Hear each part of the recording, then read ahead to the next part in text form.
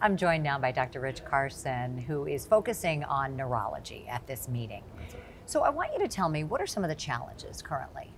So one of the exciting areas is the range of novel radiopharmaceuticals that are being used to look at a whole variety of disorders, neuropsychiatric disorders.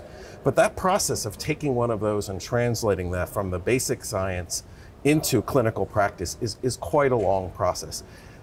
One of the parts that makes that really interesting and that is really exemplified by some of the highlights at this meeting are those studies where we're using more than one radiopharmaceutical to be able to be much more specific, to be able to distinguish one form or another of a given neurological disorders. Because often the clinical diagnosis is a challenging issue. And that's even more exciting in some of the interesting neurological disorders as we're trying to differentiate Parkinson's and multiple systems atrophy, PSP, et cetera. So I think that's where the multi-tracer imaging is going to be a very exciting area, but it is very challenging. But it does take the guesswork out, so I'm seeing there are a lot of opportunities here in the future. Correct. And part of that is that how we develop those nice optimized radiopharmaceuticals. And this is one where we're happy that there are a lot of sites doing this, but it's an area where we'd like to see even more growth for both the development and testing of these new radiopharmaceuticals. And how do you stimulate that? So part of that is, where the funding sources come from, and there's a lot of different funding sources there. Some of the basic science work comes from the NIH, certainly being able to do that, but also that clinical translation, and there's where we look often with the pairing of how those pharmaceuticals can be paired, sometimes with the pharmaceutical industry. They've been very instrumental in helping to develop novel ligands when they want to be able to assess how their drugs target the specific sites in the brain. And the development of a PET radiopharmaceutical is one of the best ways to be able to demonstrate the engagement of action. In the morning plenary, Dave Mankoff was talking about that in the cancer realm. We've been doing that in the brain for probably 30 years. And it's a very exciting and important area for translation of not just the pharmaceuticals, but also the potent drugs.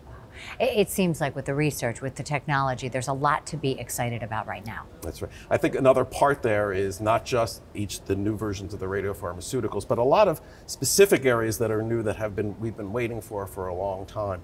One of the really interesting areas coming out of Yale University are specific tracers for the AMPA receptors. That's one of the main subtypes of glutamates, and they're able to show a really wide range of applications in different neuropsychiatric areas, try to differentiate depression, schizophrenia, et cetera. And this is one that's going to see it blossoming in a wide growth. It's a target that's important in these disorders, but often, again, multi-tracer is going to be the way to be looking at that. We look at something like schizophrenia where you may be looking at AMPA, but you'll also be looking at another tracer. You may be looking in the dopamine system, or you'll be looking in the serotonin system in other targets. And I think that's going to let us both differentiate our different sub-patient populations, but also help with the targeted therapies just to be able to look at progression and control of the disease. And given the mental health crisis in this country right now, it feels like this could be really transformative. Absolutely, and certainly when you look at opioid disorders, at all of the abuse in that area, looking at a lot of different interesting mechanisms that are associated, some of them very specific to those targets, but also secondary ones. Neuroinflammation is an area that transcends a lot of different diagnostic categories there, and it's very, very relevant in the drug abuse disorders to see the effects of these long-term overdoses of drugs into what's happening in the brain. Yeah, and knowledge is power. Thank you so much. Okay, great, thanks.